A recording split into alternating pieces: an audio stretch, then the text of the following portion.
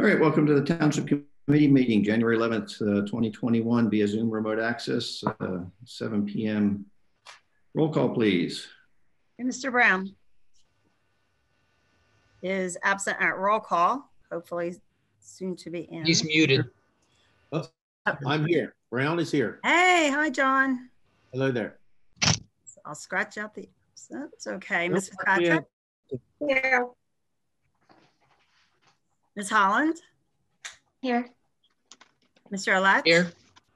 And Mr. Templeton. Here, finally, thank you. Also present, Mr. Schwab, Township Administrator, Mr. Fox, our Township Engineer, Mr. Heinhold, the Township Solicitor, Mrs. Moore, Municipal Clerk. I saw her there. There she is. Hi there, Mrs. Martin, Deputy Municipal Clerk. Mr. Fenimore is en route telephonically. Chief. He is available. I got him on. Very good. Thank you. We have Aaron Provenzano as our technical Zoom transporter. And I'd like to also mention that we have Mr. Sitchkeely, the school board liaison, is also present tonight. So if ever there is a week to do this, I think we'll have a flag salute. Ah. Oh, wow. Allegiance to the flag of the United States of America and to the republic for which it stands one nation under God, indivisible, with liberty and justice for all. I'd like to ask for a moment of silence. Joe Barrett, a longtime member of the library board, passed away on Saturday. Oh. He was a staunch supporter of the Delanco Public Library and the value that it brings to the community. Also, I'd like to recognize Capitol Police Officer Brian Sicknick, who's a former member of the New Jersey National Guard, and Capitol Police Officer Howard Liebengood. A moment of silence, please.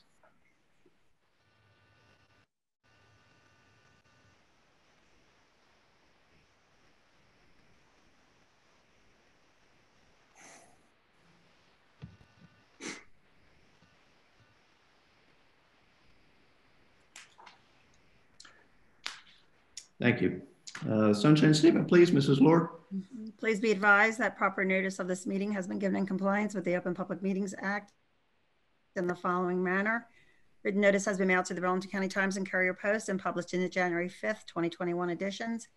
Written notice has been posted on the official bulletin board of the Township of Delanco at least 48 hours prior to the meeting. We have a remote meeting statement via Zoom with various meeting ID and passcode dial-in locations. And any public comments will be accepted via letter or electronic mail. All advanced comments must be received no later than 6 hours prior to the commencement of the published public meeting start time. All advanced public comments must be submitted to the municipal clerk's email or to the municipal clerk's attention at 770 Coopertown Road. And the public comments submitted before the remote public meeting deadline will be read aloud during the remote public meeting. Members of the public who wish to make comments or have questions during the meeting, during the public comment session, may either make their comments via the audio option or by typing in their comment or question via the Zoom platform chat option. And then the members of the public who are deemed to be disruptive, as defined by NJAC 539-1, may be muted after an initial warning for the duration of the public comment session or the remainder of the remote meeting session. And the agenda is available for this remote meeting on the Delanco Township website, as so noted. Okay. And for the record, I did not receive any advance comments or questions before the start of the meeting. Okay, thank you. Just to give a little outline of tonight on the agenda, we've got being the second, the first meeting of the first regular meeting of January. We've kind of got all the reports from our professionals tonight. We also have our committee reports, so there's going to be a lot of commentary and so forth. And then we will go into executive session following the meeting, and as required, we will come back into public session following the closed executive session. So at this point, I'd like to open the meeting to the public for comments and questions, session 1. If you have a question or comment, please unmute, state your name, address, and what's on your mind, please. Oh, can everyone hear me? Yes, good evening. Hey, this is Paul Blazewick at 327 Vine Street. A couple months ago, we were discussing the fence ordinances, and I haven't been able to attend the meetings the last 2 months because of work or trips. I'm just looking to see what the update is. I couldn't find any of the minutes from the last 2 months meetings online, so I'm just looking for an update.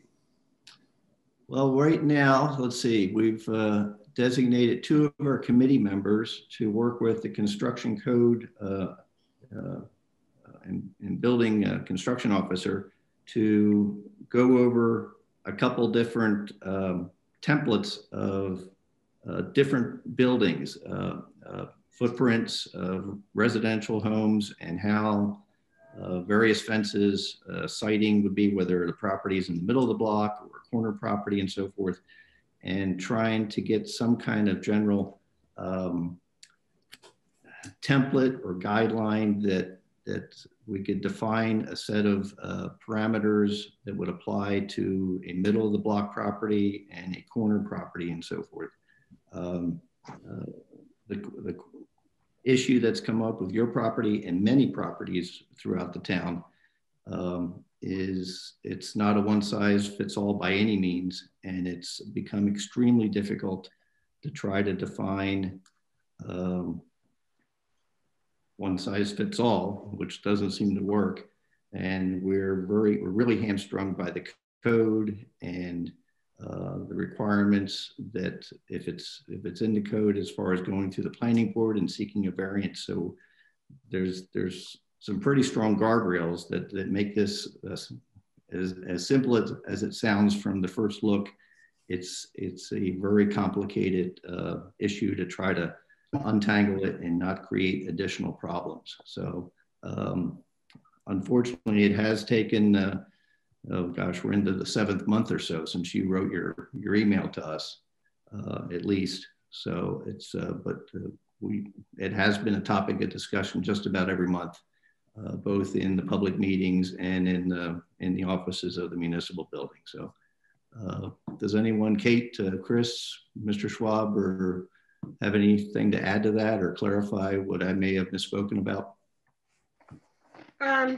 Well, I would like to say that I feel that the outcome of this subcommittee would be to amend the ordinances in some way to be able to provide for some properties so that they can repair fences. Chris and I are going to, I mentioned to her before the meeting, there are some properties in town that have these 6-foot fences that obviously they are illegal, and some of them are a little bit sightly, and others, like what you would like to do, would actually improve your property. Mm-hmm. So it's not fair to everyone to have to go by that particular ordinance or to get a variance because of the cost. So one way or another, we hope to either amend the ordinances or work with the Joint Land Use Board for maybe having an easier access or less of an expense for variance. Because in some cases you would need a variance.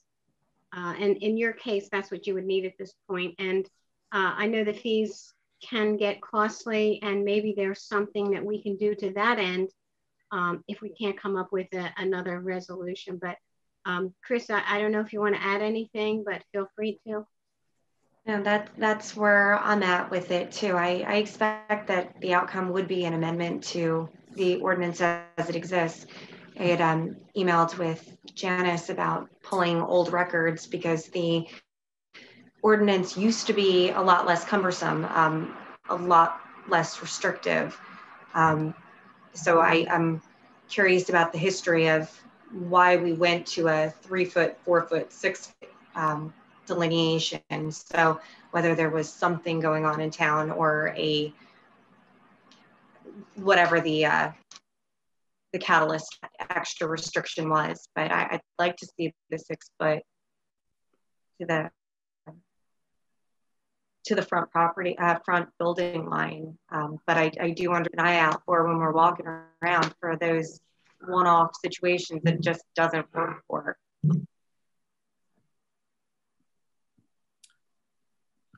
Okay, can anybody else have anything? I just want to add 2 quick points. Has anybody looked at maybe amending the language to just say either the rear corner of the property line or the end of a driveway based on how the house was built?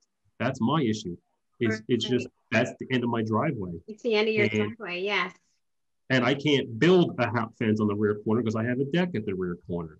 I know, again, it's a one-off, but maybe the language saying end of the rear corner or end of the driveway. And if you guys are looking at fences, please, you are welcome to come to my home and look at this fence. I have sections that are about to fall. One section's already fallen, I've repaired, and I have another one I propped up. It's rotting. I need this fixed. I have a 4-year-old who likes to run very fast into things like a fence that's rotting that I'm trying to stop him from doing. I need this fixed. That's all I have. Thank you. Appreciate your calling in, and actually most of us have been by and looked at the situation there from the sidewalk and so forth, and appreciate the invitation to look farther. But understand we're moving as fast as we can, and it has not. It's been prominent on our minds, on the agendas for the last several meetings. So appreciate your patience. We're working on it. Yes, sir. All right. Thank you very much. Have a good night, everyone. Thank you. Any other comments for the public comment session, session 1? Hearing and seeing none. Nothing in the chat, Mayor. All right, very good. Thank you. Comment questions section of the meeting is now closed to the public. Comments and reports. We'll start off, Mr. Schwab, Township Administrator. Thank you.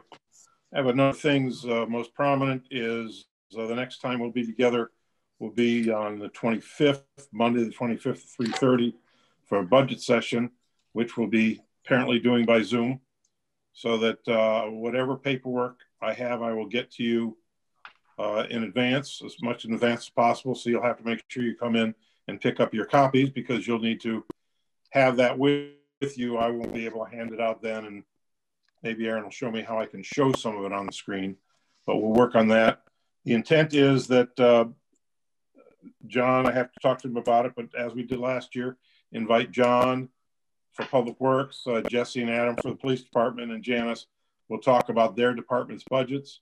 Then I'll talk about, the total of all the requests that are in there, and we'll go through what the impact and see what other kind of questions you have while we wait for the financial statement to be done by the auditor, and then we'll know what the revenue side is, and he can clean up some of the other issues, and we'll see what, when we meet in February, we'll have an idea what kind of tax rates we're talking about. So that's the plan. So in your minds, make sure that you're going to be able to, at least the Friday before, stop in, at least over the weekend, so that you have all the paperwork with you for the meeting. What time on Monday? 3:30 on Monday the 25th. 3:30. That's what you guys agreed to. Everyone's still good on that?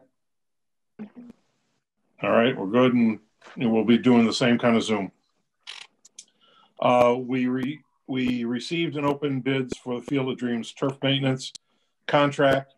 The low bid for the base bid was the current vendor TLC at $46,945.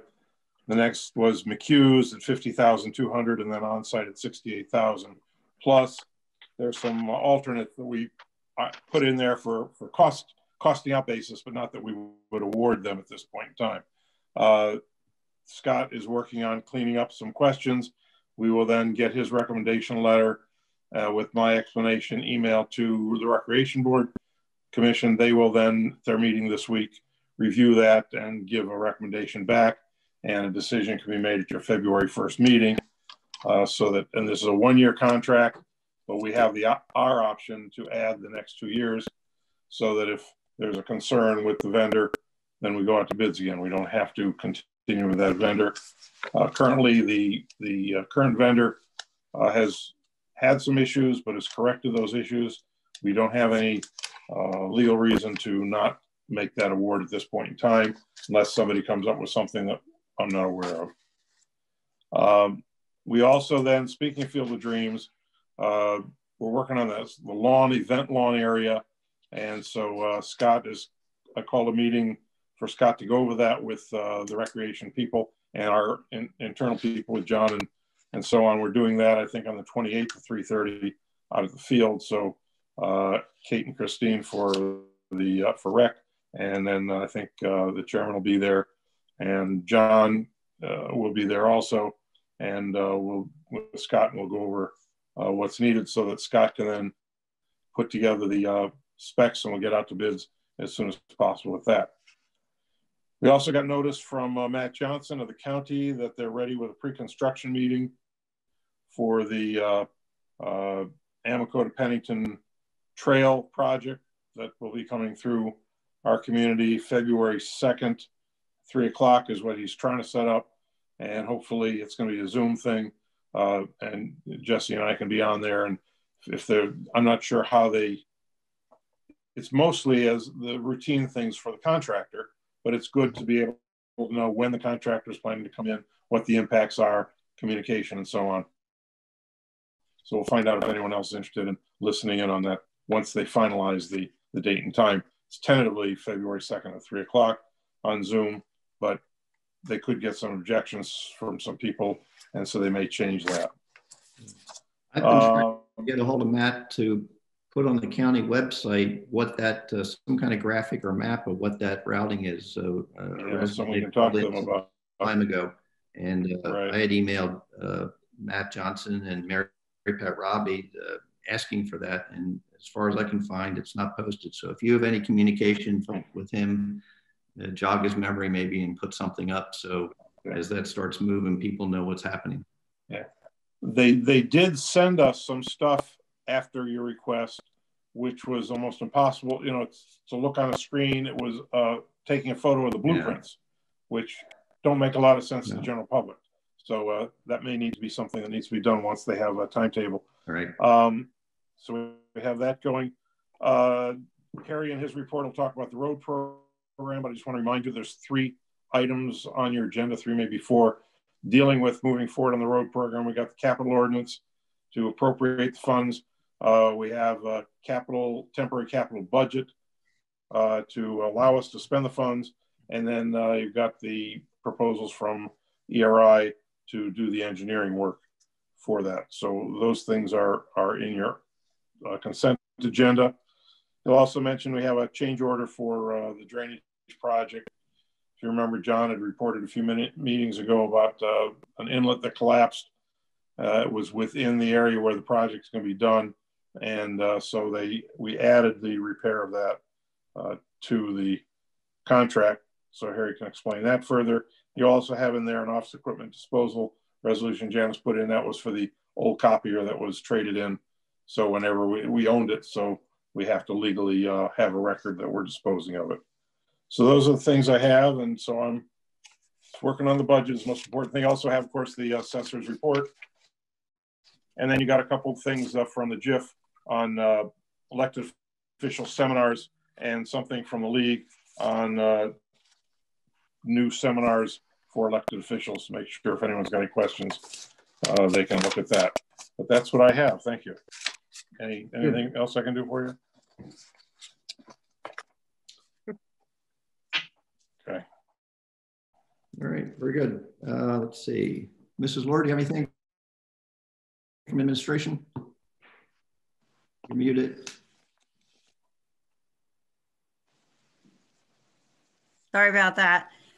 Actually, my items fall under the reports for the COVID update, a flexible spending update, and the policy change, a policy update. So nothing at this time. All right, very good. Let's see, Chief DeSanto.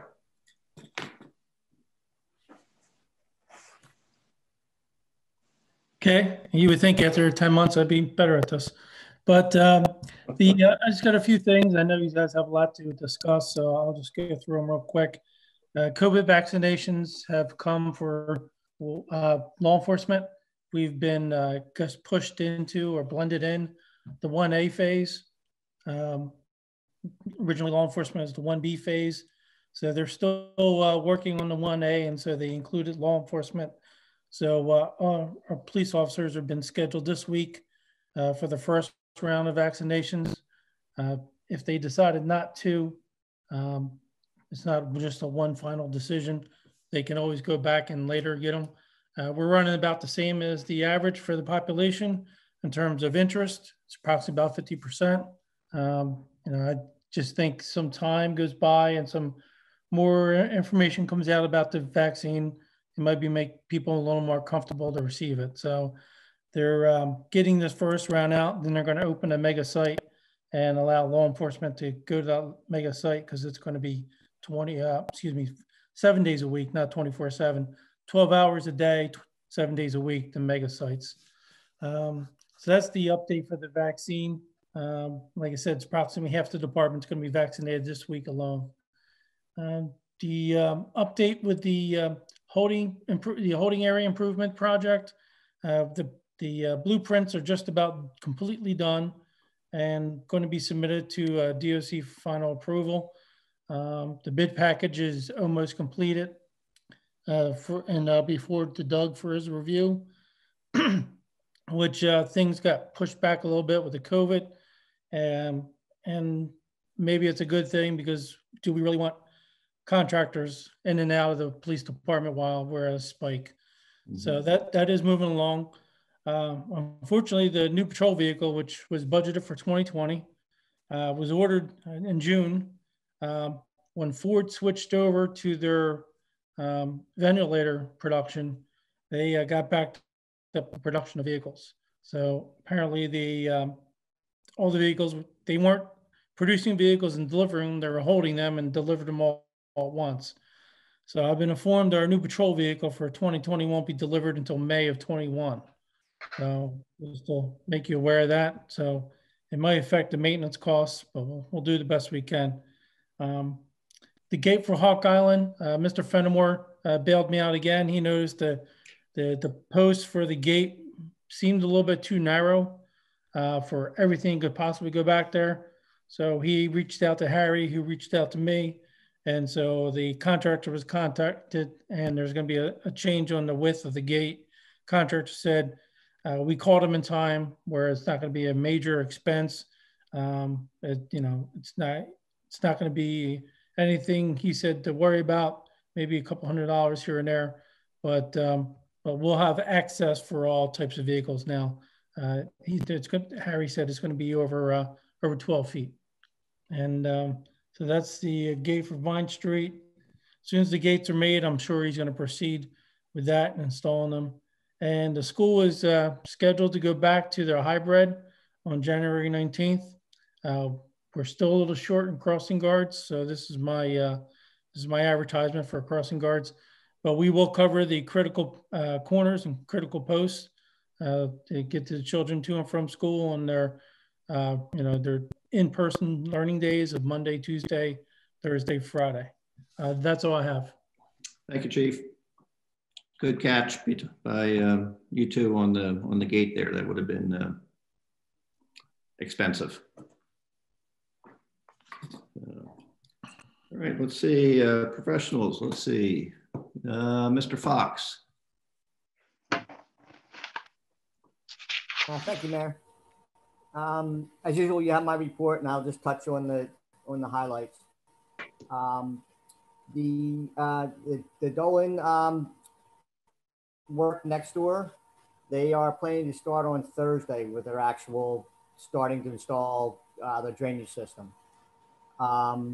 And I wanted to check with Kitty. I just received an email from them tonight saying they're going to be there Thursday. Kitty, did they post their bond and escrow account yet? Do you know?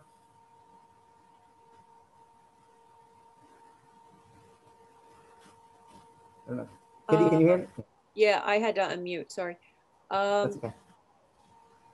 They do not have final plans in, no final signed sealed plans are in yet. They are still waiting for approval from the county. So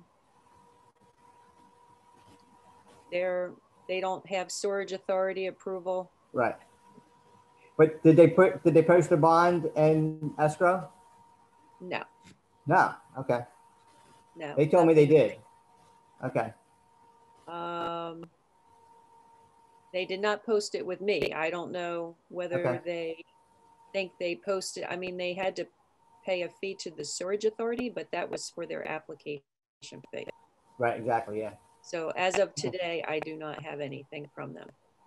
Okay. Then they may not be starting Thursday. So, I mean, is the work they're planning to do okay without permit? Yeah, because there is no real permit. It's just they're at their own risk. If the plans come back different than what they're installing, they'll have to take it out and redo it. Okay. And we do have to deal with the fair share issue before sewer gives them a permit. So now that we know, I didn't think they were moving this quickly, so I have to pull that file out and start talking about it. Yeah, okay. I thought they were just moving earth around because there were still a few issues with the plans that had to be resolved with Hugh and Michelle. Right. And the county. Okay, I'll follow up with them and see where we stand on that. Yeah, Harry, on that fair share, I believe Bill Kirshner's calculation is what will be used. So Bill has those calculations for their portion of the fair share for the Coopertown Road sewer line. Right. Yeah, I did talk to actually Ben Weller, and they did submit their plans and they're being reviewed right now. So yeah, well, I'm sure they contact you and Richard about the fair share.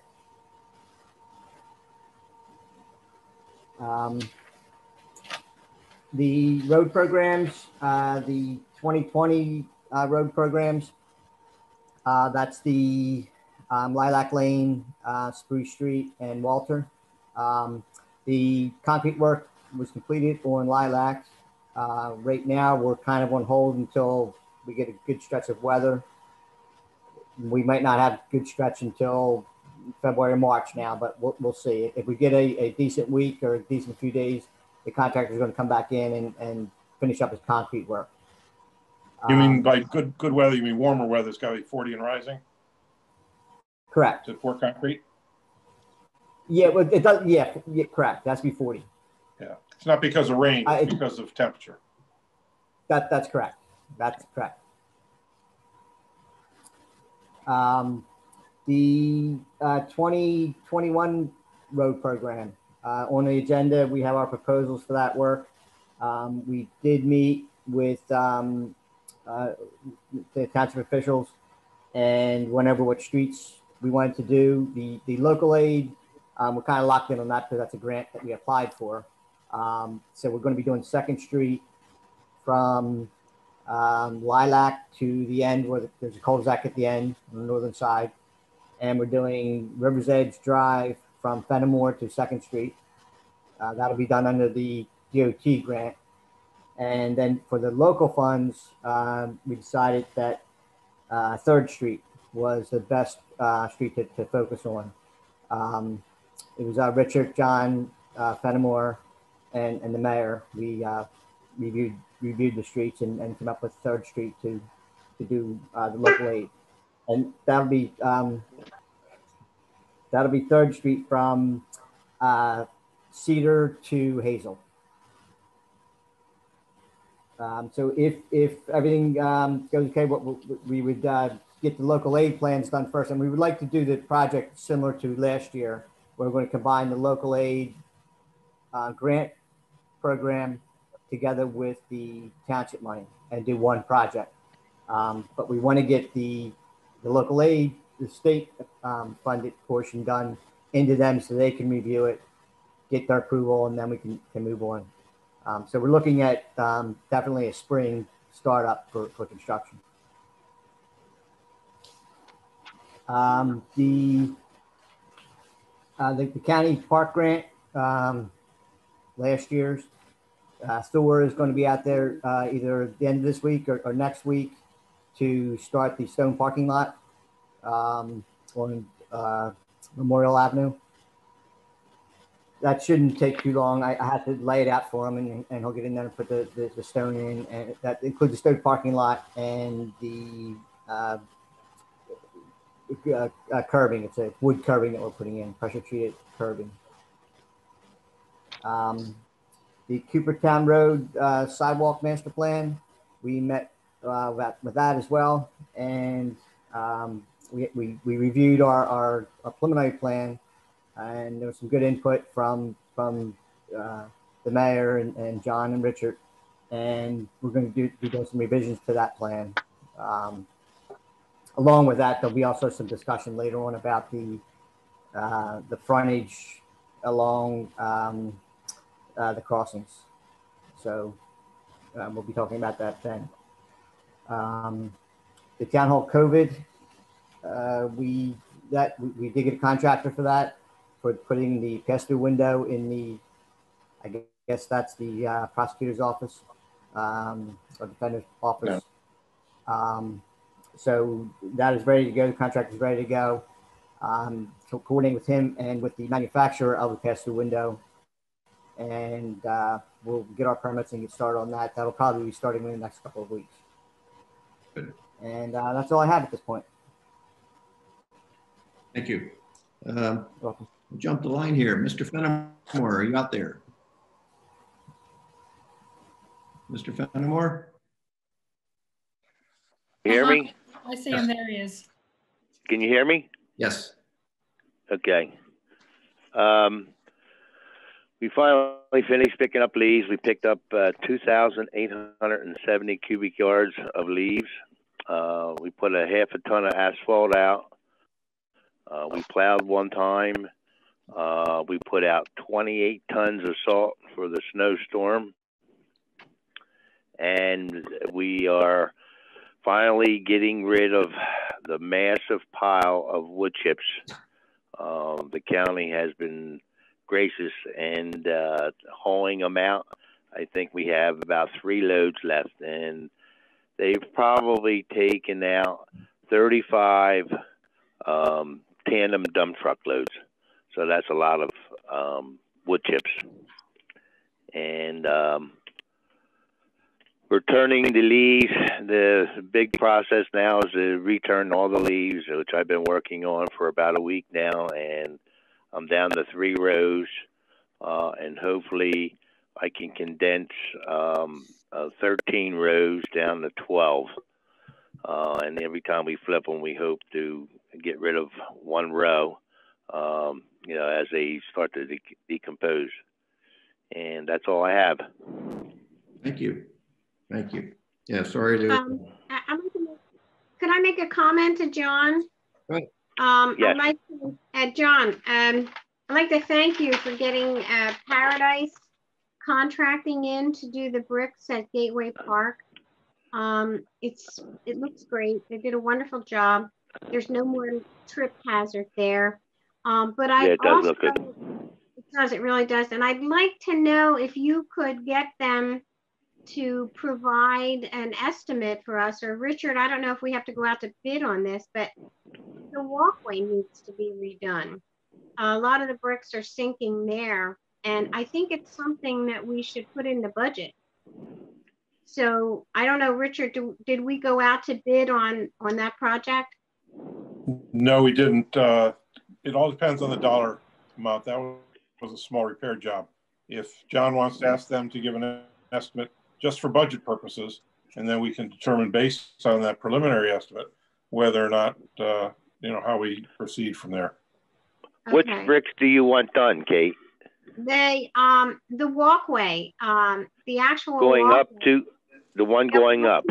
Going up to the gazebo, because and they can take a look at it, and they work there, so they kind of know. Right. But I would ask them to get an estimate to improve all that because they're all sinking. Okay. I will do. John. And then we can put that in our budget. Good. Thanks, John. What did that project cost? It was $2,800, I think. 28 something, I think. Okay. Is it both walkways you're talking about, Kate, from the corner and the second walkway from Rancocas? There's only one walkway that has the dedication bricks. Oh. It's the main walkway. There's only one brick walkway. The other walkways are cement. I think what we need to do, because I when I was clearing the snow out front, I think I hit a brick or something that was sticking up. I'll have to check that out, but we're going to have to check them out and make sure they're right, because they're, you know, there's going to be probably a bunch of trip hazards in the future. Right, exactly. I know they're going up, that they have. There's a lot of them that resettled. So yeah, I don't know. What do we want to exactly do? Do the whole thing or just repair what is bad? I think you need to do the whole thing in order for it to be really effective. I don't know how you can just repair it like they did around the gazebo. It would make sense to me to have it done, because apparently it wasn't done. It wasn't done the same way that they did this new job. We sold a lot of bricks through our project and for the women's club to get the money to repay for the gazebo. So it's and they're honorary bricks, so they should look good, and they need to be cleaned as well. So I'm not sure if they do that. Okay. Okay. Very good. Thanks, John. Yep. Thank you. Let's see, Mr. Heinold. Good evening, everyone. I just, for the purposes of public, we have a number of things to cover in executive tonight, but so the public is aware, we did accept title to 1 Hawk Island, and that has been filed with the county clerk's office at the end of last month. I've let our tax assessor know that that is now in township ownership. So we'll be talking a little bit more about the next steps on that piece of property when we get into executive session. And Harry, are you going to join us for executive session on the crossings issue? Sure. I think that would be helpful, because it ties in. I think it's important that you be there for that. Maybe we move that up to number 1 on discussion. Yep, absolutely. Yes, thank you. That's all I have at this time, Mary. Good. Township Committee, let's start off with Ms. Fitzpatrick. Okay, well, today I met with Tom Finan to go over some paperwork for the processes and procedures that they use for the sewer authority. And we went to the West Avenue pump station where we met with Doug, and he showed me everything out there. It was just amazing. From there, we went out to the plant in Beverly. What an incredible operation, I can tell you that. And Doug is so well versed. I guess as a child, he must have followed his dad around, and it was always his dream to follow in his dad's footsteps. Well, he's doing a terrific job, I can tell you that. So that was my first thing today. I wanted to report on the history.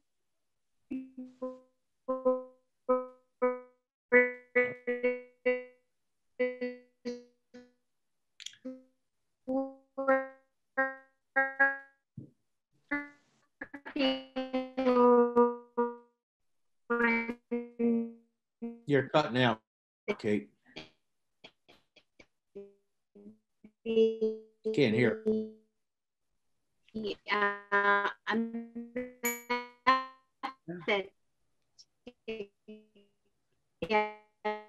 Verizon effect. Yeah. Can someone send her a text message? I'll do it. Kate, Don't let it say bad. Kate, are you there? You're cutting out. I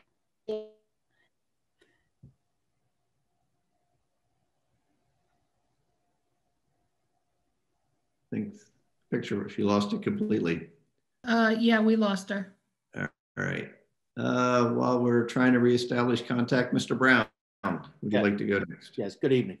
I'll report that the County Freeholder Board is now called the County Commissioners. They enacted their new titles, and this year to report, the director will be Felicia Hobson, and the Deputy Director, Dan O'Connell, our neighbor in Delran over there.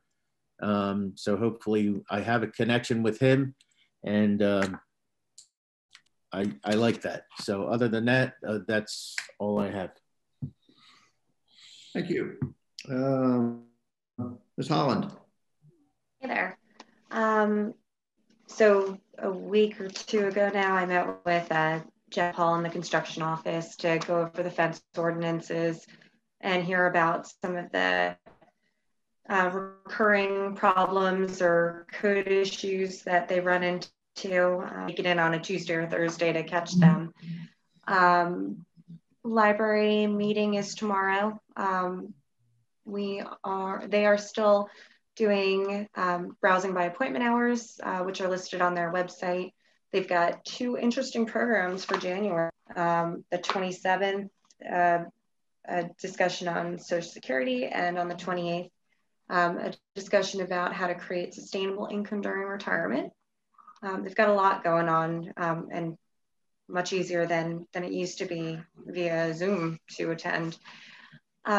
Recreation meeting on Thursday, and I plan to bring this up there, but I also wanted to mention it here.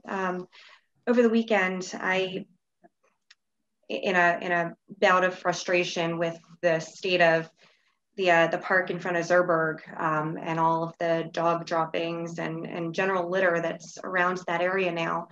I made a Facebook post basically asking people to start doing the right thing. And it seemed to generate a lot of interest and similar feelings, similar ire from our residents. And it got me thinking that first off, we need to get a town cleanup scheduled where, we're all perhaps taking a portion of town and doing our part to take care of the litter that's just accumulating, whether it's a whole lot of people doing the wrong thing or, just catching in the wind. But I'd like to see us capitalize on the pride that people were talking about towards our town, in light of this post. The other thing, and I guess probably the Recreation Commission might be the best place, but I was thinking about a way that we could encourage our residents to do random acts of kindness. I always see people talking about, paying it forward in the Dunkin' line and whatever. And I wondered how we could, or if we could, I guess, set up a Delanco acts thing where people would submit their good deeds or something, and then there would be a random drawing or just something. I don't know. I want to encourage people to get caught doing the right thing, and I don't know how to best do that, but if everyone might think on it and start something with the Rec Commission, again, probably the best. I'll talk about that on Thursday. I don't know. I think everyone's just so tired of everything feeling awful and heavy. So something positive like this could be a spark. So anyway, that's what I've got going on in life right now. I like it. Keep pushing it. And anyone else, anywhere else in the town, other community groups, let's talk this up. I like the idea. Kate, are you back?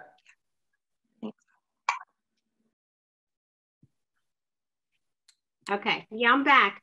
And I was going to bring up recreation as well. we are doing dye kits for the families this year for Easter in the event that we can't have the Easter egg hunt, and they'll be distributed similar to the way that we distributed the gingerbread houses. And as to Christine's point, I have to say that I go around town little by little walking, and today, within 3 days, just from my house to Gateway Park, back and up to Walters Avenue, I collected another full bag of trash. That's after 2 days ago I did it. So, people do see you doing that. I mean, people see me and say, what are you collecting, you know? But so, I mean, it's important, Christine. It's a good point. And I don't know if rec is where to start. I always thought that we could start a separate committee to clean up Delanco, but maybe that's a good place to start. I also wanted to say that we have a history board meeting Wednesday. Tomorrow is sewer authority. Rec is Thursday, and also senior citizens are Thursday. So I have a busy week, but I did, for all the sweethearts out there, I did add some hearts at Gateway Park. So it looks a little more festive, and I'm going to keep the lights up until after Valentine's Day. So I'll take them down after that. And thank you. I'm sorry I cut out again. Hopefully I'll be on for the rest of the meeting. I'm hoping. Crossing my fingers. That's all I have. The curse of Verizon. All right. Thank you. Let's see. Vern. Mr. Mayor. Mr. Mayor. Who's that? John? John. Yes, John. Can I interrupt you for 1 minute while we're all talking about the trash situation? Go ahead. Can you hear me? Yes.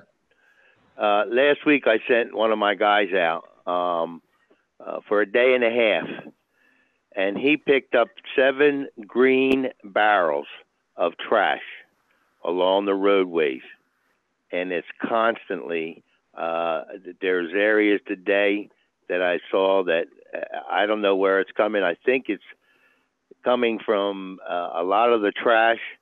I'm going to talk to our trash company. I told them a couple years ago, don't flip the cans upside down, because a lot of times they don't get all the trash out, and for whatever reason, you know, the can gets turned over and nobody picks up the trash. But I mean, it's constantly.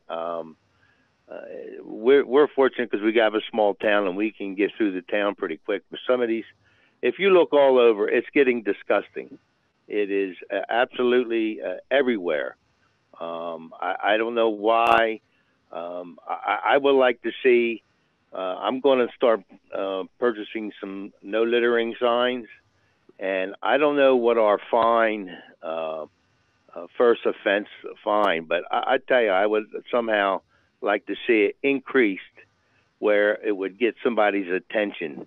It seems like a lot of people from McDonald's, they go to McDonald's, not only McDonald's, everywhere, Dunkin' Donuts, and they just throw the trash right out of the car. And I don't know how we can get anybody's attention, but, you know, I'm willing to listen. And that's all I have. Thank you. Thanks for jumping in there. Yeah, I've gotten some calls. Well, while we're talking about this right now, I've gotten some calls, messages left, and notes and so forth. A lot of complaints along Coopertown and Creek Road and so forth.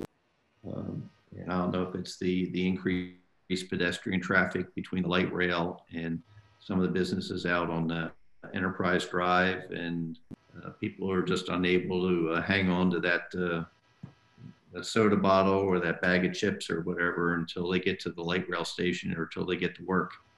But it ends up taking you know, a day and a half of our public works personnel to pick it all up again. So we can talk about that later in the meeting when we get to that on the sidewalk issue. So Mr. Ouellette. Yes, I'd like to sort of piggyback on the Gateway Park. The other day, I guess this is right after Kate had put up the hearts, and initially it was like, well, it's a little early for Valentine's Day, but in light of what's going on down in DC and in our country. When I saw the hearts, it's also hit, that there's a lot of good out there, and we need to take a look and, again, be respectful of each other as people. So I thought that was a nice touch, Kate. Thank you. And then as we had a joint land use board meeting last week, it was reorged for the joint land use board. Ms. Van Genderen is going to be the chairperson again this year. She does a great job in her leadership and in guiding the joint land use board, or at least with the meetings. So, and the professionals all stayed the same. And that's all I have. Thank you. All right, thank you.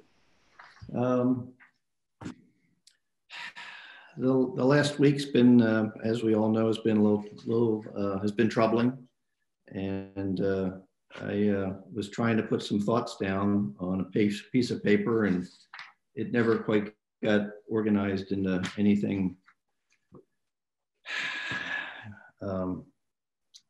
that I'm going to read right now. But it's things have to change.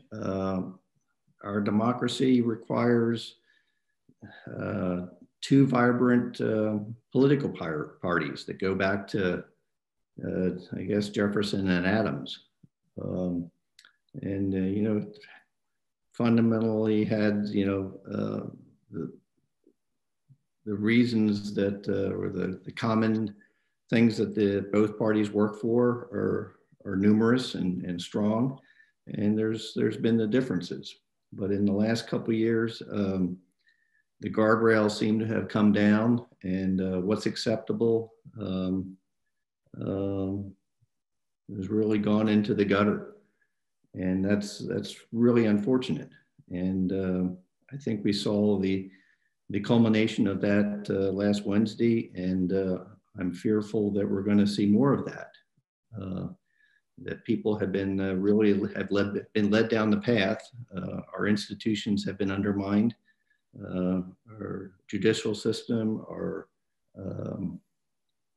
governments at all levels have been ridiculed, and there's a tone of distrust for all these institutions.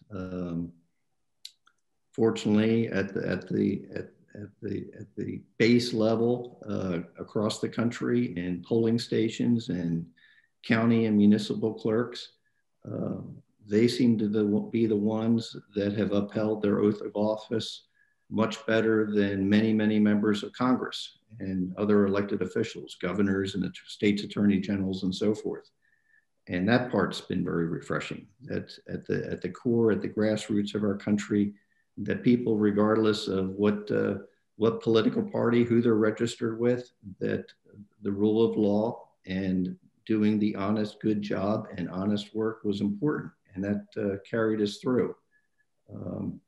But there's been so much, there's been almost like termites chewing through the pillars of our democracy over the last 4 years, that there's just become this deep-seated distrust of a manufactured lie. And that has to change. And I'll end with, I think the best comment was made last Wednesday night by Senator Romney. He said, the best way we can show respect for the voters who are upset is by telling them the truth. That is the burden, and that's the duty of leadership. And that's the oath that we take, that we took last January 4th, and that any public official takes up and down the chain. And we have to, from coast to coast, somehow rebuild that, because this cannot go on. So that's all I have to say about that. Consent agenda items. Consent agenda items are considered to be routine, be enacted in a single motion. Any item requiring discussion will be removed from the consent agenda. All consent agenda items will be reflected in full in the minutes. Does anyone have any questions or comments or a particular ordinance or resolution pulled out for separate consideration? Could you say something, John? Hey, John, can I just ask for one point of clarification? I'm back. Did you have a question, John? I did. I have two on this consent agenda. Sure. Okay. Resolution 2021-28, refund tax overpayment due to a total veterans exemption. When I looked, it's made to D.R. Horton and not a private individual. How can that be? 2021-28. All right, I'm gonna. I think the memo from Erin said that D.R. Horton paid it, but the resident is a exempt veteran. If I remember the email from Erin.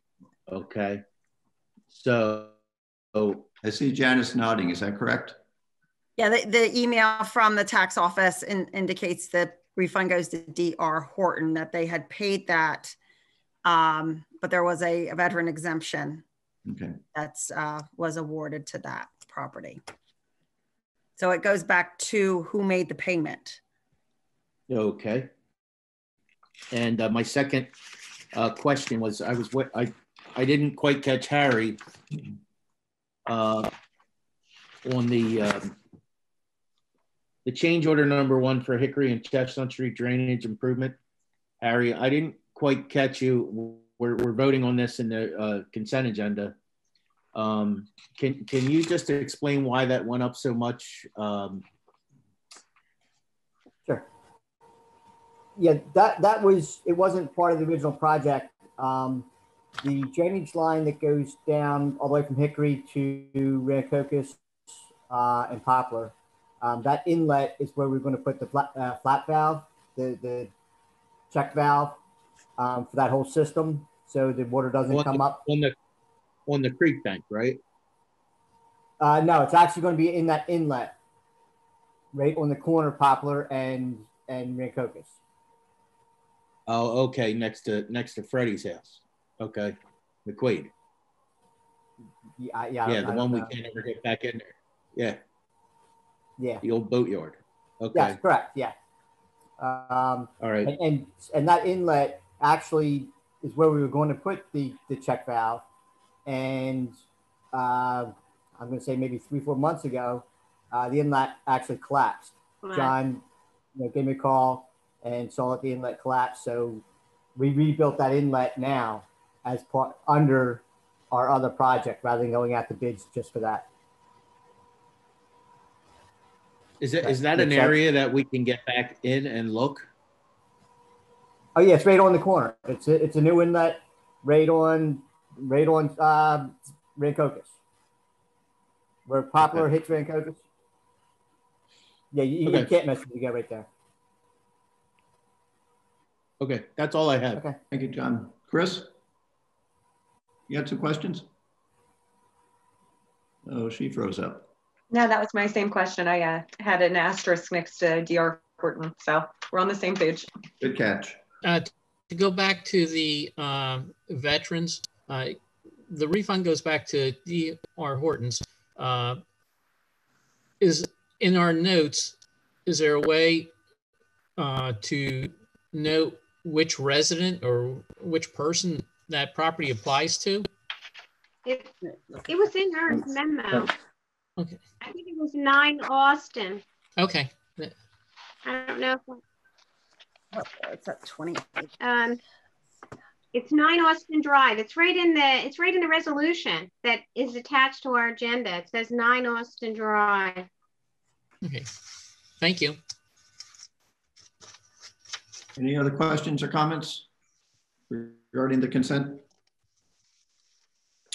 All right, here we go. Ordinance 2021-01, ordinance authorizing the construction of various capital improvements in and for the Township of Delanco, County of Burlington, New Jersey, appropriating the total sum of $440,000, therefore, and appropriating the sum of $200,000 from the Capital Improvement Fund and $240,000 from the State of New Jersey Road Aid Grant. This is first reading by title only and set public hearing date for February 1st, 2021 at 7 p.m. Resolution 2021-27, resolution authorizing appointment for continuing disclosure agent services. Resolution -28, resolution to refund tax overpayment due to total veteran exemption pursuant to NJSA 54:4-3.30A. Resolution -29, disposal of out-of-service office equipment. Resolution -30, resolution authorizing professional services NJDOT Municipal Local Aid Road Program Grant and 2021 Township Road Program. Resolution -31, adopting 2021 temporary capital budget. Resolution -32, authorizing change order number 1 for the Hickory and Chestnut Streets Drainage Improvement Project. Resolution -33, refund tax overpayment. Payment of bills, account current fund of $756,049.38. Payroll, $144,203.46. Capital fund, $120,173.49. Unemployment fund, $515.46. Cops Care Trust Fund, $546.23. Municipal open space, $1,517.40. Approval of minutes, October 19th, 2020. Approval of the consent agenda. Motion, please. So moved. Motion by Ms. Fitzpatrick. Second. Christine did. Second. Thank you. Roll call, please. Mr. Brown? Yes. Ms. Fitzpatrick? Yes. Ms. Holland? Yes. Yes. I heard, yeah, thank you. Mr. Olet? Yes. And Mr. Templeton? Yes, thank you. Meeting's now open to the public for comments and questions, session 2. If you have a comment or question, please speak up. Your name and address, please. May I cut in here? It's Peter Fritz calling from 303 Union Avenue. And just want to report quickly on the history board that there was what's been happening with our military veterans honor roll that we launched back on Veterans Day. And there was some concern about it after we put it up.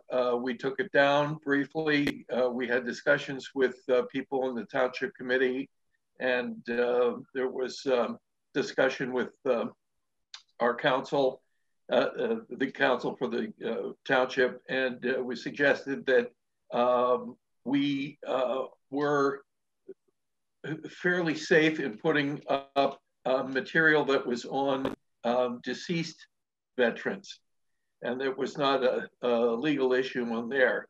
But for living veterans, the preference was that we get written acknowledgement after they had a chance to review what we're putting up there, and they would sign off before we would put it back up.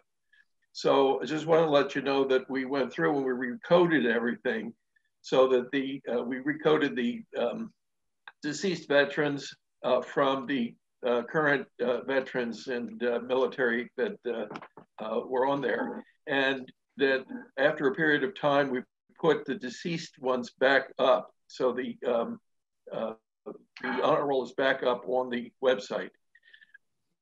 The other ones we have, and we've gone over all the records of the ones that were there in our worksheet, and Steve is going to put up a refresher, which will take care of the few concerns, I guess, that we had on rereading.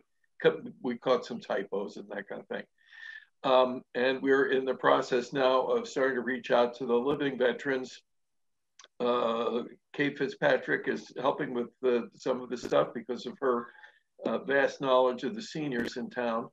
And what we're doing is sending out a draft of what we had intended to post.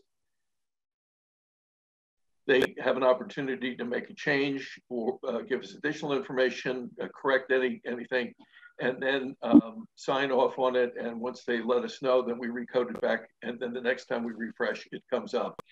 So we're really working from two files. The work file is a private file that we work on, Steve Steve McLaughlin and me and the committee. And then after we code it, then it converts over to the public view that goes online.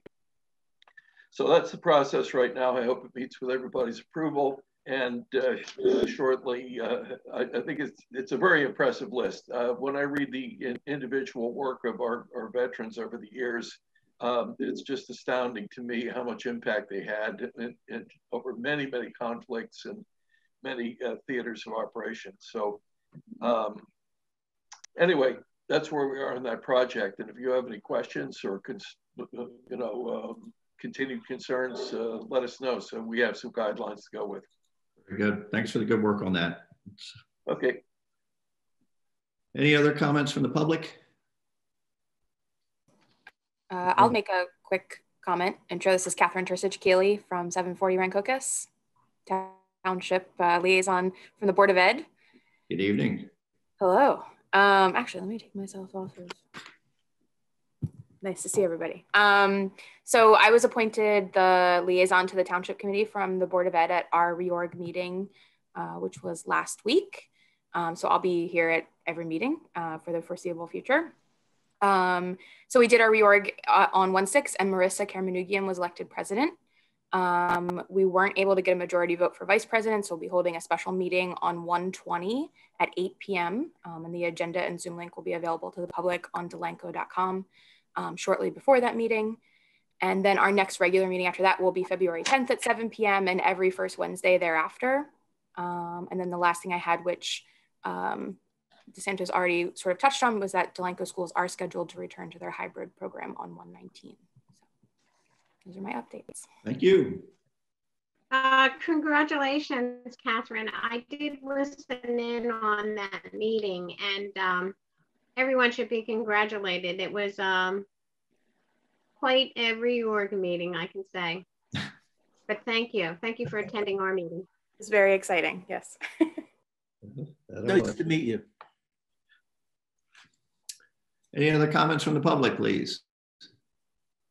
All right, I'll close this comment and question section of the meeting. Is now closed to the public. Correspondence, Mrs. Laura.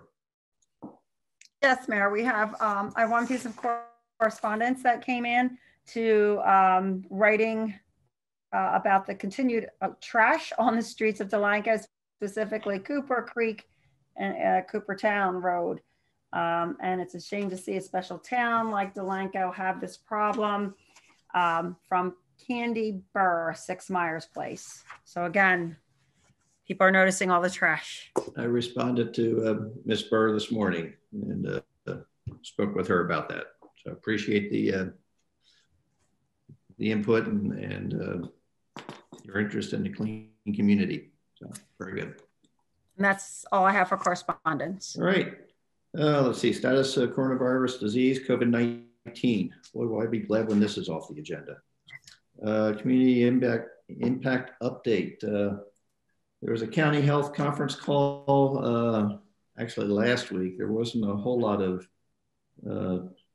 new items to report there other than what we've seen and heard in the news and the daily county counts. We're over 200 total cumulative positives through Delanco now.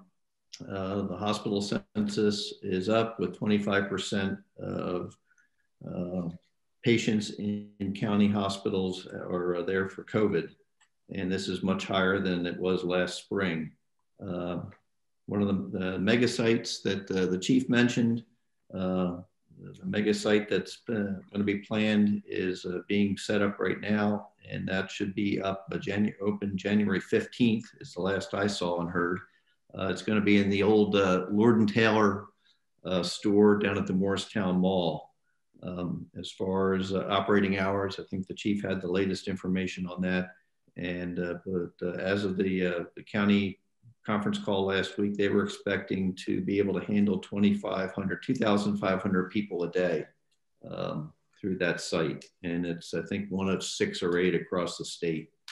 The one fact that was interesting that came out that they the representative that came on from Virtua Health System said that they have seen some instances of people that have gotten their first COVID vaccine coming down with COVID sometime later.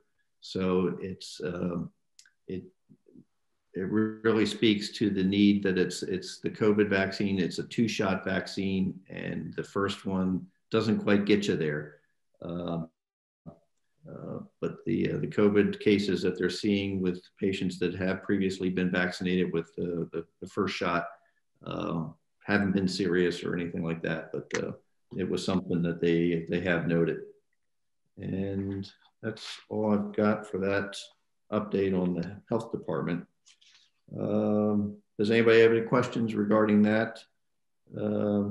Mrs. Lohr, employer options for the Section 125 flexible spending accounts? Yes, the Consolidated Appropriations Act up to 2021 that was passed has a provision for various options for employees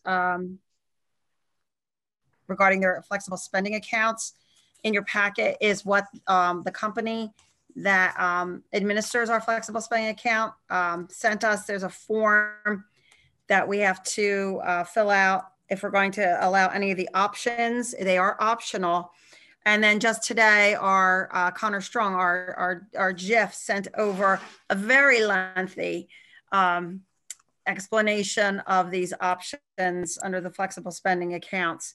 We're dealing more with the health spending accounts. We don't have anyone enrolled in the dependent care, so that option, raising that age higher, is not applicable to Delanco. So what I need Township Committee to do is basically say, do you want to give employees that are enrolled in a flexible spending account the option to roll over any unused portions into the next year and even into 2022, and I believe, get to that page, 2020, from 2022 into 2023.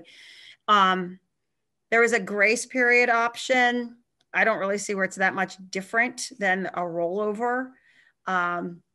Usually if you have anything left at December 31st in your flexible spending account, you have you can bank up to $500, but you have to use it in the next 2.5 months of the new year. This option allows people to have the full next year to use that up. And as people are delaying procedures, maybe even not having their children have braces, they don't want that level of dental or orthodontic work at this time during COVID. They may have a lot more money left in their flexible spending account than what they had originally planned. The other option, which we had last year, was also people can at any time reduce, they can join, they can reduce, they can increase their elected amount that they want each paycheck. So, but what you can't do is give both a grace period and a rollover. I would recommend the rollover. Hello, who was that? Somebody. I would recommend the rollover. Can you hear me now still? Yes. Yes. Quite a bit of interference. And also that people can adjust their flexible spending account if they wish. We had that last year, and we did have employees take advantage of that and adjusted their FSA amount downward because they were not going to spend as much that they had anticipated. So is this something that we're going to see on the agenda for the next meeting, or something that we do a voice approval of or decision right now? Or I'm looking to see, I thought I saw a deadline of the end of this month. So it's something that we would need to, have Township Committee actually take care of this evening. Erin, do we know who that is? I don't know. It just says it's a Samsung user. I keep muting them though. Yeah. If it happens again, I might put them in the waiting room, but we'll see. Is there any feedback from how many of our staff and employees have a preference one way or the other. I don't want to necessarily make a decision that's going to impact someone's. Well, I did not poll. I think there was interest last year in being able to adjust, which was nice. We did have employees take advantage of that. I would recommend that. Last year, one of the things that the GIF, I did breeze through the what the GIF had sent over today, Connor Strong. They're cautioning there may be some associated increased costs for these additional changes in plans. But last year we were not charged anything additional for the people who adjusted their FSA deductions. But it's really not that expensive to begin with. I can't imagine that it would really cost that much to allow these changes. And I think allowing people to roll over their amount is a good idea. Yeah. In that, you know, a lot of people may not do, with COVID numbers still being very, very high, may not have certain medical procedures that are not critical. Agreed. The other option is that the other option that you have to make a decision about, I forgot to mention this, is to allow those employees that may terminate employment in 2021 or 22 to be able to spend down on any deductions that they have. Mm-hmm. Normally, if you terminate and you haven't spent your FSA deductions to date, you lose them. Right. So that would be at risk. But there's also an option to allow anyone that would terminate in 2021, 22 to be able to spend down on any unspent FSA amounts at the date of their termination, right, or retirement or whatever it would be. So, you know, the other thing, if you want to take more time at the January 25th meeting, even though it's a budget workshop, yeah, it's advertised that the Township Committee can act on any and all business that it needs to. So if you want to take some more time to think about this, we can certainly just revisit it on the 25th. You know, have any decisions. I can send out an email to see who might be interested. I think we're going to have interest in being able to roll over. I don't think we really need to pull that. If everyone's in agreement, have this. We'll do it at the workshop on the 25th. That way let's look at it. Let's see what Janice gets back from polling the staff. And it's kind of hard to make I don't even know how many choices we're dealing with here. But I don't want to put our staff and employees in a financial bind on something that we really don't have enough information. Well, it's three things. It's allowing a rollover. Yeah. Okay, rather than the $500 limit, 2.5 months in the new year to expend that, it's a full year rollover. It's allowing people to adjust or join during the year, and also people who terminate, that they can draw down on what they've already had that's deducted from their paycheck, but not yet expended, rather than forfeiting that. So there's three choices. Just so you know, if there's any negative impact, it would be on the municipality's budget. But as Janice points out, we have very few people involved. We pay the minimum monthly payment. So there isn't any extra cost to the municipality. All it is a benefit to the people doing it. I don't think there's any risk to harming the employee. In fact, it's only giving them more options. And other than Janice having to do a little bit more paperwork, which she's a glutton for punishment, she'd be willing to do, I don't see any reason not to just, it's a routine thing, go ahead and do it. I wouldn't waste my time thinking about it. I don't know why we wouldn't do a motion tonight to approve it. I mean, to me, it is just like Richard said, that it's routine, it's to benefit our staff, and it doesn't take a lot of thought.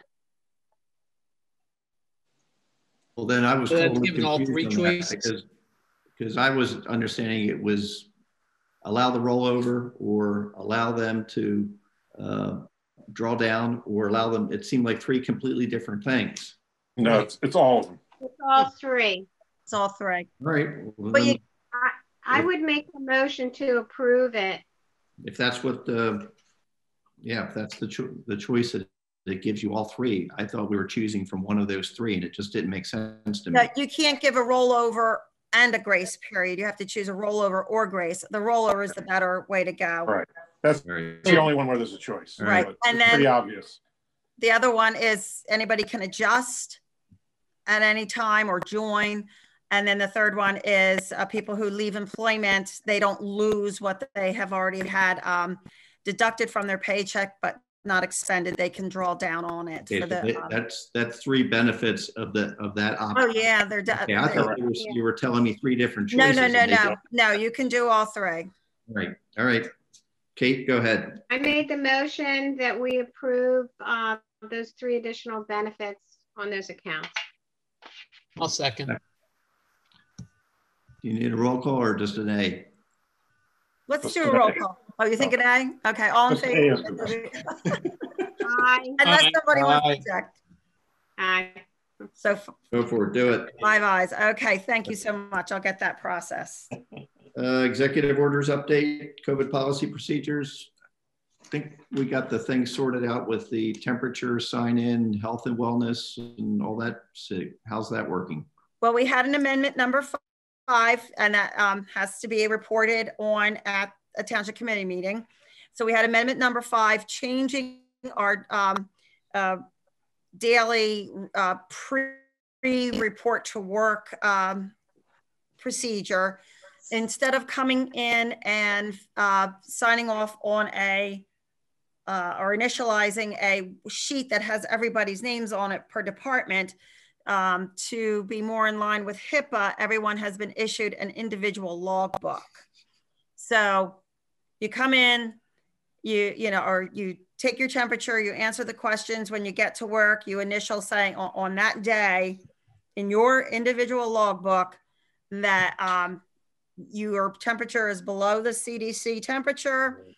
And also you have answered, you don't have any of this situations on the questionnaire, and you initial your own logbook. So everyone has a logbook that everyone was issued a new amendment number 5.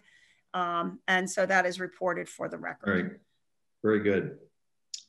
Thanks for everyone's input on that. The chief, Mr. Heinhold, for figuring out how that was supposed to work. And Mayor, if I may, I want to give a shout out to Bev, who put all the logbooks together for every single employee, and was basically took this, ran with it, and delivered. So thank you, Bev. She does too much. All right, status of township committee meetings, January 28th, budget workshop, and the 1st, February 1st. I guess we're going to be on Zoom until further notice, right? All right. Recommend it. But we don't have a meeting on the 28th, do we? I'm sorry, I put the wrong date. Good catch, Kate. It's supposed to be the 20, whatever, that Monday. Oh, Chris, that's why you thought. That's why that was on my calendar. Sorry. Oh, that's where it came from. Yeah, the 28th is our Field of Dreams meeting. And the 25th is budget. 25th. So everyone, that is a budget workshop on the 25th, not the 28th. All right. Okay. Great. Thank you. Thanks for catching that. We put those in the agenda to see how, Correct. Thank you, Mike. All right, discussion.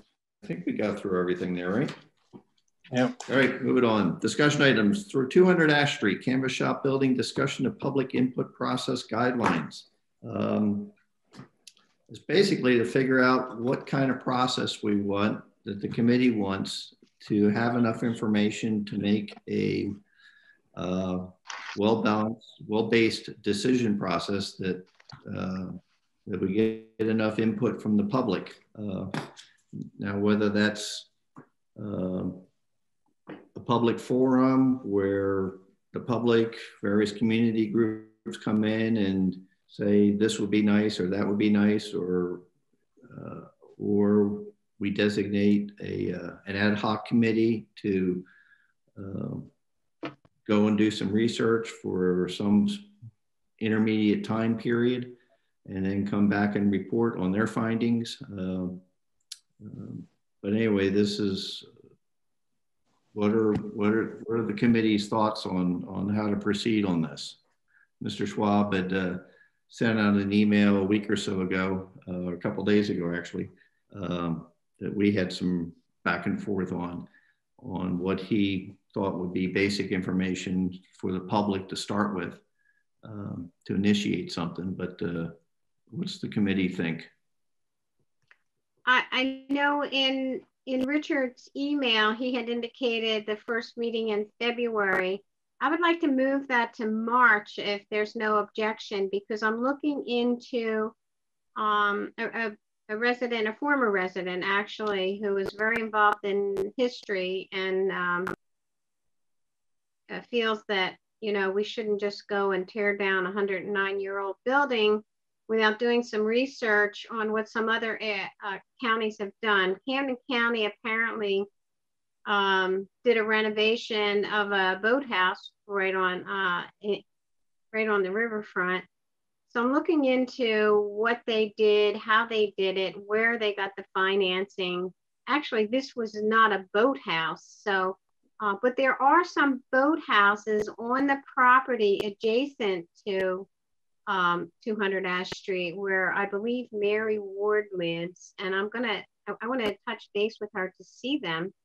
And I want to talk with some other representatives of different areas just to make sure that we have looked into everything possible before we demolish it. Because I mean, there's no doubt that it is it's a money pit, but at least I feel like we're doing our best to make sure that we're doing the best thing for Delanco by demolishing it. So I'd like some more time to do some of my research. No, I'm not ready. I'm not going to be ready by February 1. Any other comments? Chris, John? I have no objection to moving that to March. Do you have any thoughts on what kind of mechanism to, whether it's needing that we discuss it with the public and advertise it as such and distribute some information, or designate a committee or something in between, or not?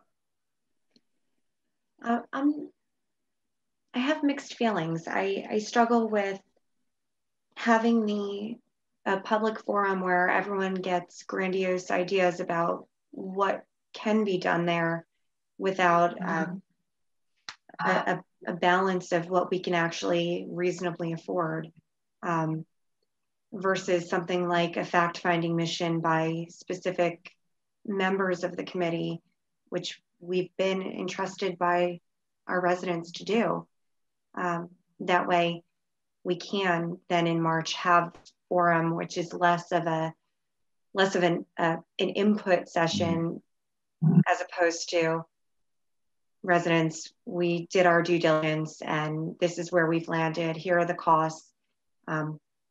It's just not viable, or hey, we found this great funding source and it's worth salvaging. But I think having a blank slate before the public just leads to a long path that we can't really afford. Yeah. John? No, I think you know where I stand. I don't want to talk circles around this building. Right. I agree with Christine. Plus, people have the option of writing letters, which I had given the one fellow from the history board, Bill Baxter, when he called me. I said, write a letter to the township committee and to Artman, to Janice. And if you want to call in at the meeting and explain the contents of your letter, I gave him the date and time of our meeting. His letter was distributed to all members of the township committee. However, he didn't call in. But I think that is an option for anyone in this town to write a letter and to make a suggestion, or if they have something to back up their suggestion, they have that opportunity. Right. So I don't think a public forum, I agree with Chris, I don't think a public forum is the way to go. I think we need to do our own due diligence and report and make a final decision. All right, so we'll, Fern, do you have thoughts, ideas? Well, my initial thoughts or my feelings are the direction of, to remove the building, but to put the word out there that this is the direction, or we're still researching the piece, and if anyone wants to give input, again, either write letters or give us a call and give us their thoughts on it. Okay. And Kate is going to, I guess, research the boathouse piece. And again, to me, it's going to come down to cost. Right.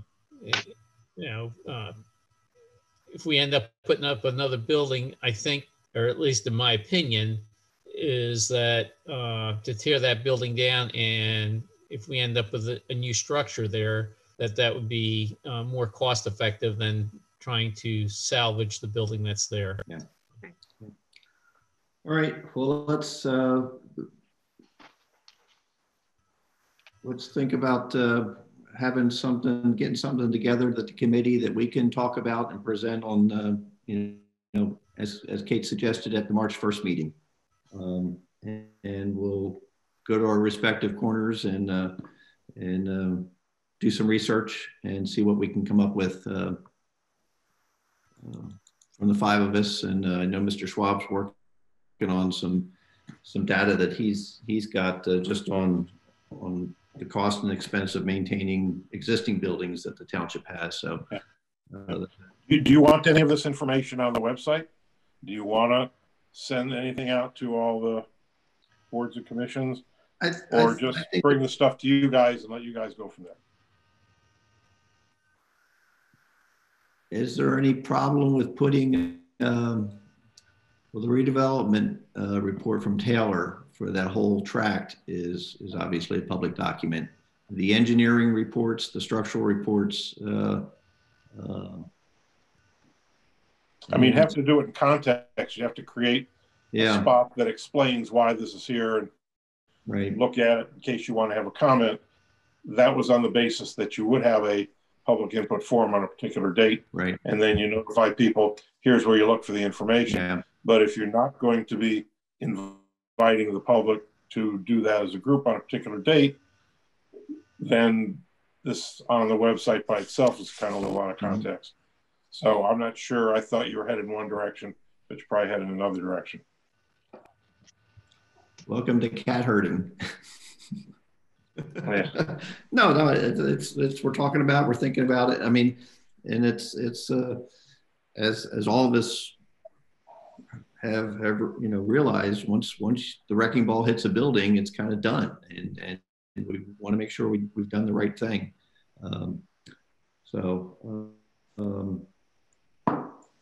I think it's been on as a discussion item for a number of meetings. Our agenda is posted. I think the public should know that they could write in or call in during our discussion, but I don't think you need to post a special meeting or a special item or to post the information. We all report accordingly to what we find out. And I just think that, like Fern said, I mean, I believe it's a money pit myself, but because someone asked me to research it, I'm doing my job. That's what I feel I have to do. And I will report to the committee, to the public at that meeting, what the end result is. But I don't think we need to publish anything to say we're going to have this. I think people know, the people that are involved in town know. All the different boards, at every board I belong to, I list what we're talking about. So this is brought up all the time that we're still discussing 200 Ash Street. I report that at the history board meeting. I report it at recreation. I report it to the seniors. So I would like to think that each other member of our township committee, the respective boards, they're reporting that too. So I feel like the word's out there that we're discussing it. No decision has been totally made. I would like to add 2 more comments. You know, as a committeeman, tonight we approved, or I'm not sure if we approved it, but the bids came in for Field of Dreams. $48,000 to keep that grass out there every year, recurring, okay? And I was one of the ones who worked on that land deal, you know, and had the vision, you know, to make that a park. But it sort of gets up my crawl that the recurring expense, and everything you do in government is expensive. Nobody would pay $48,000 a year to get your lawn cut or fertilized. If you really want to do some due diligence, talk to any Palmyra resident. Ask them, or Palmyra officials, ask them how their community center's working out. It sits there empty. Nobody's using it. They have a gym in there. They had some senior days, but it's just not conducive to it. You know, a local taxing entity. It really has to be a regional thing. And you know, like the county library, it's a beautiful facility out there with concerts, and it draws from a larger group, a larger tax base. It just scares me that, you know, the day that I went in there, to turn that into a public building with an elevator system, and having to go 8 feet or so high up off the ground because of the floodplain, you're talking, you know, fees after fees after fees, and architect and this and that. We don't have it. And then if we did have it, if we bonded for it, or there's no special present grants out there. We looked down the historical preservation avenue many times, you know, even back when Zerberg Mansion was available the first time. I just think the wisest move is to demolish it and then see what happens to the other 2 pieces of land next to it, and the county park system as the trail comes through. You know, it's all about the future. And I don't think there's a rush to where we have to tear it down, but I'm convinced that's the way it has to go. No, that's some wise comments there, John, and especially with the look back on being involved early on with the Pennington tri-party deal. All right, so we'll do our due diligence, and we'll see what if we're ready to talk about something or make a decision early in March then. Let's see. Anything else? That's it for discussion. Resolution for executive session. Moved. Yep, that'll be resolution 2021-34, authorizing executive session. That was moved by executive session for 2021-34. I believe Ms. Holland had made a motion for that. Second by Mr. Brown. And we've got a couple items to go through there, and we'll probably be at least an hour or so. Yeah, is everyone in favor of that resolution? Thank you. And also for the public, we're going to go into executive session. The township committee may or may not have additional business after executive session. So, but they will come out of executive session to at least adjourn the meeting.